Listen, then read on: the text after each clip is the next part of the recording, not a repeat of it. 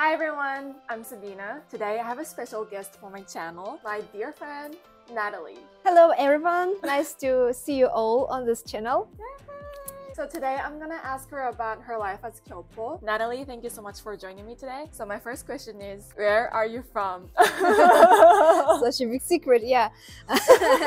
Thank you, Sabina, for inviting me. So I came from Uzbekistan. I'm ethnic Korean. So I came from Uzbekistan 9 years ago because I got scholarship from Korean government for overseas Korean. So did you come here for your master's, bachelor's, or For master's Masters. first, yeah. Is that okay if I ask what major? Yeah, sure. I was majoring in hospitality management for my master's, and then I got one more scholarship, so I entered Konghee and was doing PhD for business administration. Oh wow. So did you finish PhD as well? No. I just listened all the classes. Yeah, understood that probably I don't want to become a professor or researcher, and maybe this kind of analysis, making hypothesis is not really what I want to do in the future. So I decided to do something other. Like I studied some business here, and this is how my PhD pass finished.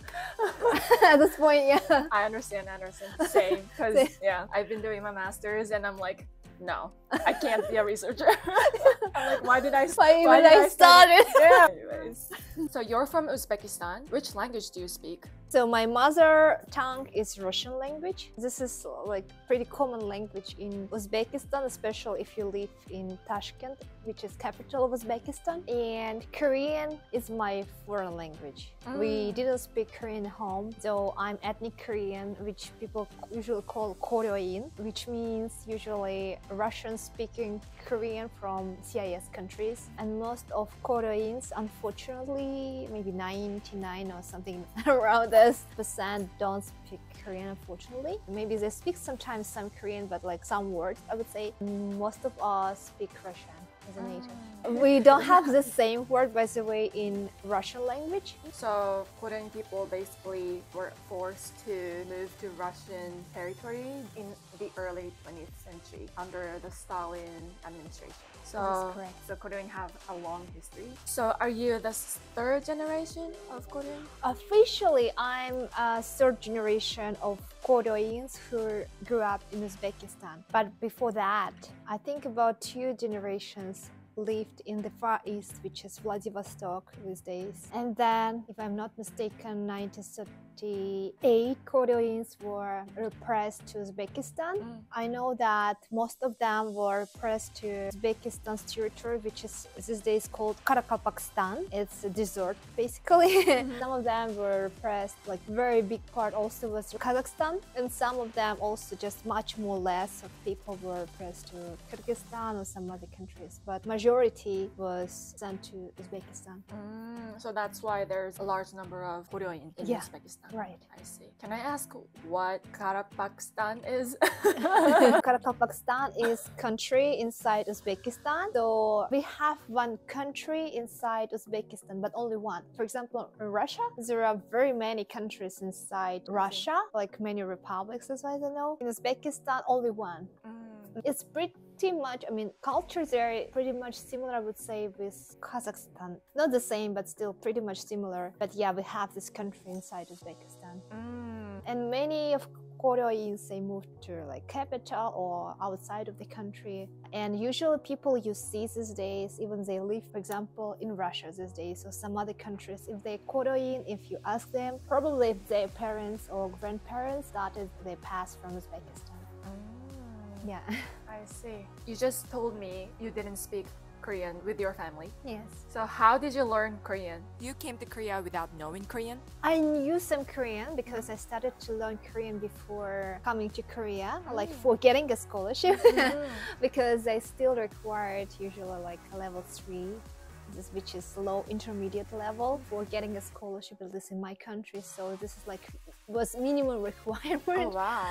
Yeah, so I got just minimum requirement at the time and came here, and after that I studied Korean already here in Korea.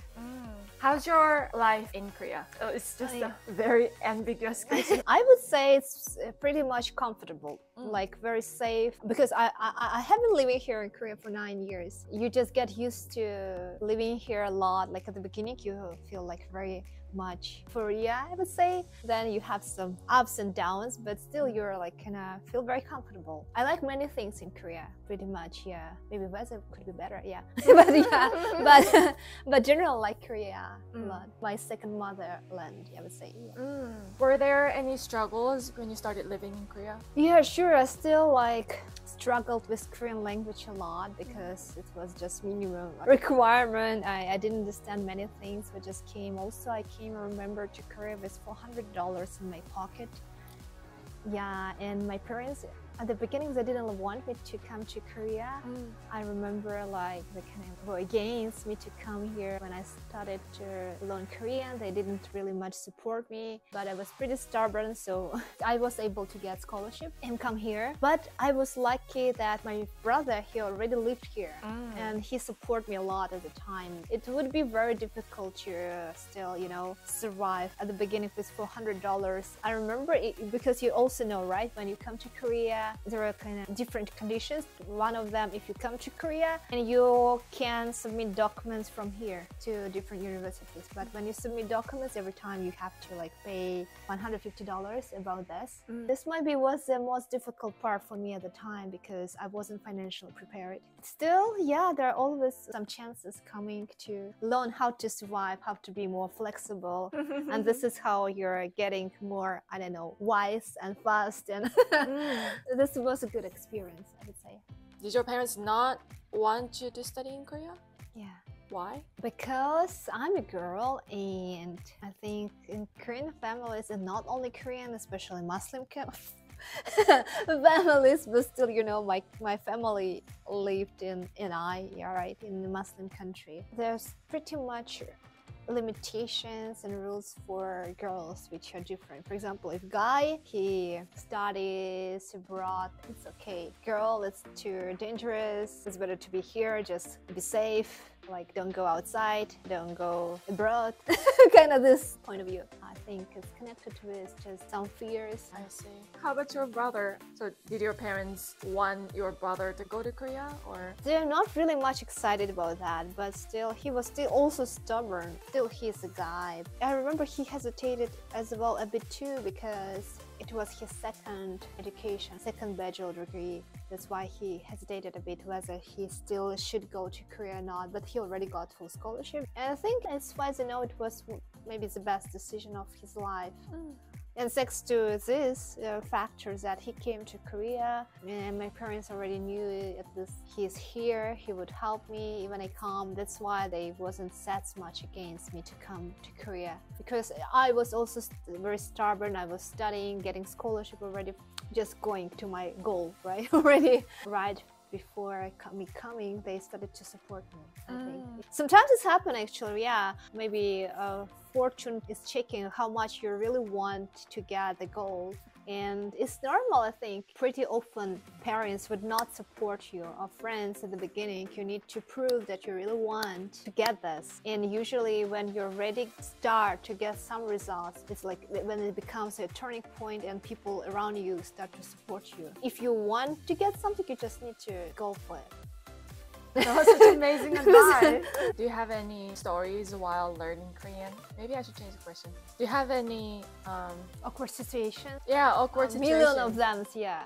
I would say sometimes like you wanna make compliment. For example, a guy did some good job and you wanna say 멋있어, like 멋있다, like good job, right? But you sometimes by mistake say 맛있다, like the guy could be pretty much surprised. It's like, especially it might be perceived like sexual context or something. Yeah, right. And I have a lot of them because when you know Russian, usually you pretty often change O into A. in Russian. Is it gender-related stuff or? No, just how you like. This is a rule of pronouncing the words. Just in Russian, it's pretty common. Like Can you you write. give an example? For example, you write korova, but you pronounce korova. You just change automatically O into A. And that's why like I had pretty much difficult time with like remembering how to pronounce O or A. I forgot the words. Also, I remember like I was going to say some compliment to a guy. Probably I was on the date. By mistake because I learned the word not correctly. I finally called him impotent in Korean. Like, he was like very surprised. You need to learn Korean properly.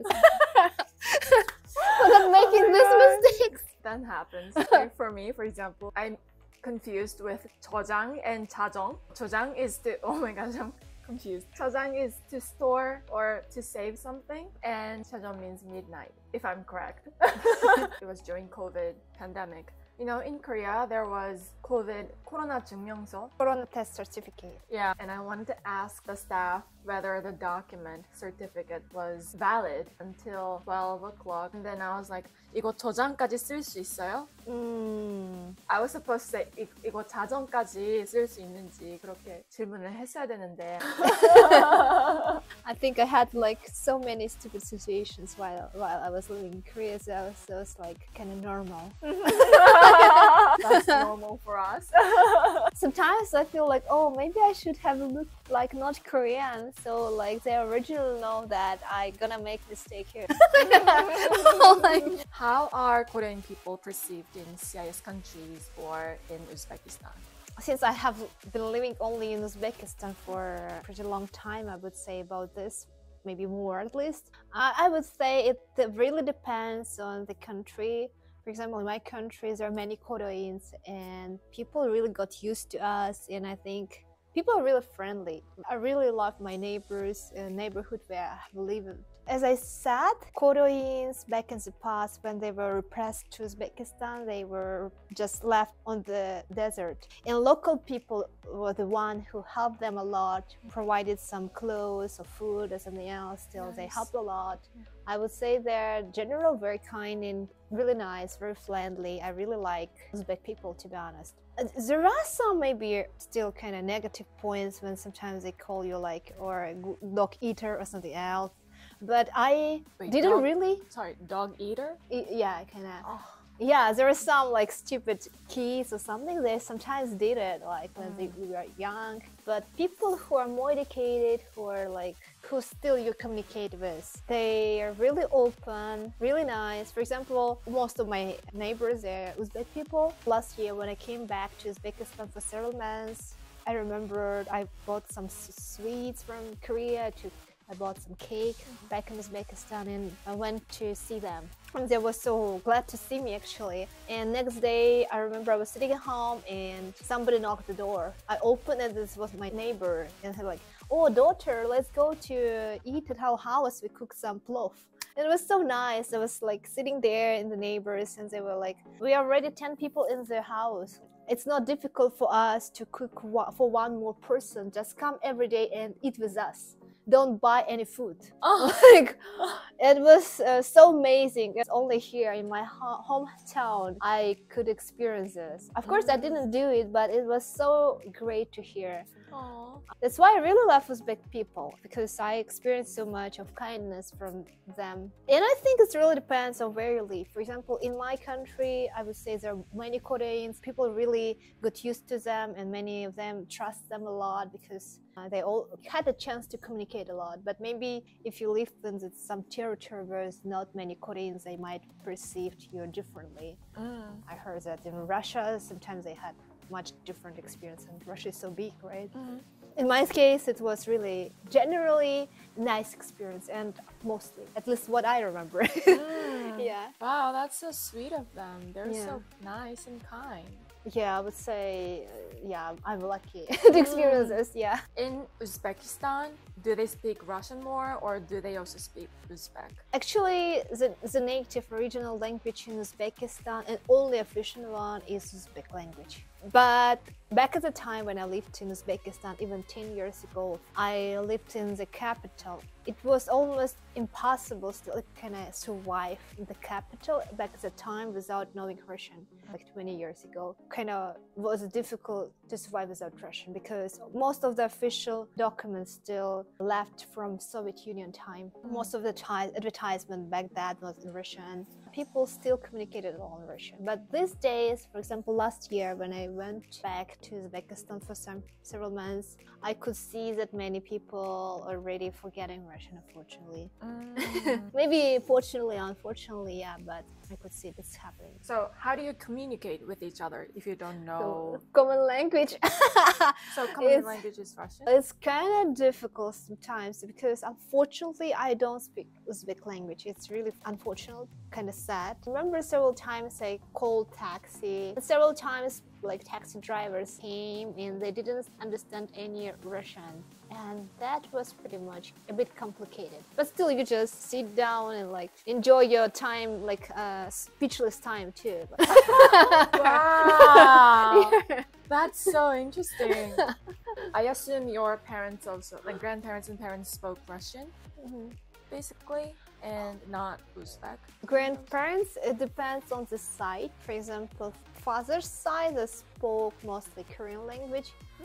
But it wasn't good Korean, to be honest. When I listen to grandmother's generation's Korean, they say several Russian language like words and like kanda, hetta. Oh, so they mix Russian and Korean. Yeah, many of them, especially these days. When I heard 80 years old people, they mix. There's almost no Koreans. They kind of pretend that they speak Korean, but when you listen, like there are 3 words in Russian and like 1 in Korean.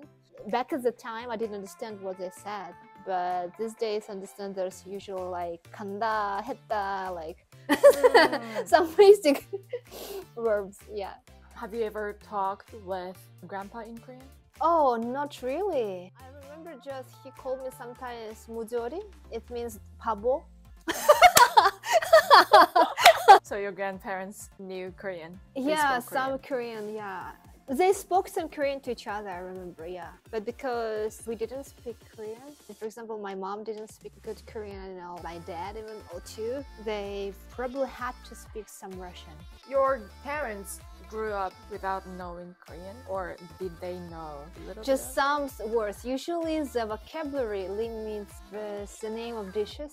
Basic, very basic. Maybe the vocabulary is like 200 words or something. My mom could understand maybe a bit of Korean, but really couldn't speak. But she studied it in the Korean language class, like when she was more than 40. And my dad, he also maybe understood just some Korean, but very limited Korean. Even like now he's 60, he still cannot read any Hangul. Yeah, doesn't know any alphabet. I see. My mom didn't know it, but she went to Korean language school when she was 40대. Wow, that's amazing. I don't think it's not easy to learn the language after you grow up. Well, you can learn, of course, but I think it's amazing because many people just don't do that. Yeah, this is the key. Right. I just thought it's a little similar to 재외동포 because I feel like in my generation, many people don't speak Korean, or many people just grow up without learning Korean, or they even hide their Korean identity. How many % of people do you think speak Korean? I don't know. Maybe I'm the 3rd generation of 재외동포. I went to 한인학교, middle school and high school for Korean people. That's how I learned how to speak or write or like Korean. And most people just go to normal Japanese schools. I would say more than 50% of 재외동포 don't speak Korean. I don't know. I'm just saying. I'm just guessing. So not many. I see. It's pretty sad too, yeah. Or maybe they know a little bit of it, like a little bit of Korean. I don't know. I feel like they just think like learning Korean is not necessary. I see.